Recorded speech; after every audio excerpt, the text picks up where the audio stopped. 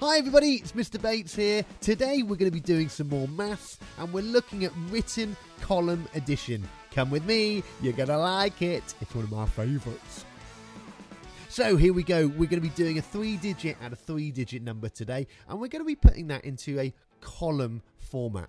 At the moment, it's in a number sentence, going from left to right, and we can read it like a sentence. 286 add 174 equals. Yeah? Great way, it works, but when it comes to big numbers, that can be quite a difficult thing to write the answer to because there's quite a lot to do in our head. So we can write it in a column to help us understand the place value of each number. So what's that going to look like? Well, let's have a little look. So we've got 286 plus 174. Well, I'm going to write out the biggest number at the top. I'm going to put 286. And then I'm going to put another number underneath, 174. There we go. On the side, I'm going to put an addition because it's an add sum. And then I'm going to put my equals underneath. Now here's one line. There's my second line. And can you see how that makes like an equal sign that goes right underneath? And your answer is going to go into that box. Now this makes it a little bit more straightforward for us to be able to see our numbers and our place value. So we could start off by looking at the ones column. We've got 6 and 4. That's an easier one to add up, and we're going to go through that way. So 6 and 4. 6 and 4 is number bonds. Of course, it's going to give us the answer 10. Now, hang on a minute. I can't just write 10 down here because it's going to look a little bit messy. So I'm going to use my ones. I'm going to put my 0 here for my 10, my 0 ones. And I'm going to put my 1 just up here above the 8. The reason I'm doing that is I'm carrying it over. The value is 10. So that needs to go into the tens column. It's 1 in the tens column. So now I can look at my tens column and add those up. So I've got 1, add 8, add 7. Right, let's see how I can do this one then. So 8 add 7. Okay, well that's 8 and 7. Well, 8 and 2 make 10. And 2 and 5 make 7. So that means that's going to be 15. Ooh, plus the 1 there that's on the top, not forgetting. That's going to give us the answer of 16. Again, I'm going to write the ones, or the smaller number here, the 16, 6 in the tens column, because it was 160, isn't it? 16, 160, I've added up the tens.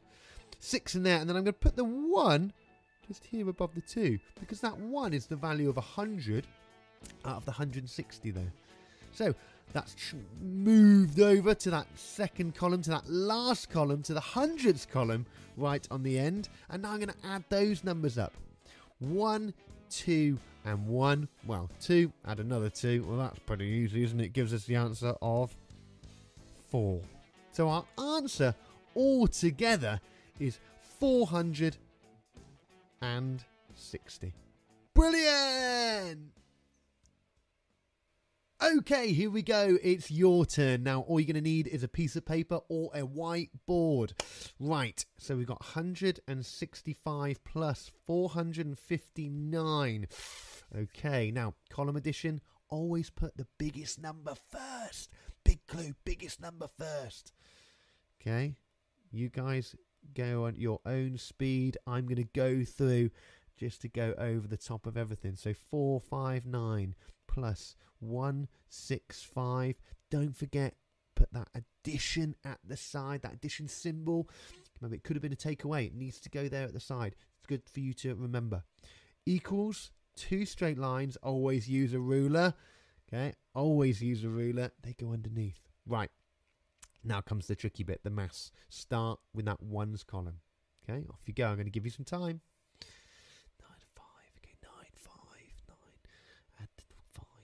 9 and 1 make, yeah, that's going to give you, so it's going to give the answer of 14. Okay, put my ones down there. My tens, where's it going to go? Of course, it's going to go up the top there. It's going to go above my 5 because it's a tens column. Okay, it's 10 number, one group of 10. Now, let's add up the tens. 10 plus 50 plus 60. 10, 60. Okay, have you got it? You got it at home or at school? You guys are great at this. Well done. You're smashing this.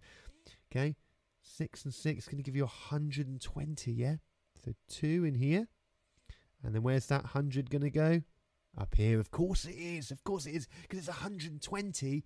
But we're going to put that 100, that group of 100, into the hundredths column. Now, last bit, add up the hundredths column. 100, add 400, add 100. Basically 4, add 1, add 1. What's it going to give you? Well, 4, add 1, add 1. Going to give you the answer of 6. Yeah? Okay. Answer 6, 2, 4, 624. Did he get it? Brilliant! Give yourself a big marshmallow clap. Hey, fantastic stuff. You did it. That was compact column addition. Oh, yeah. Mr. Monkey, how did we get on? Yeah, I thought we did pretty good there.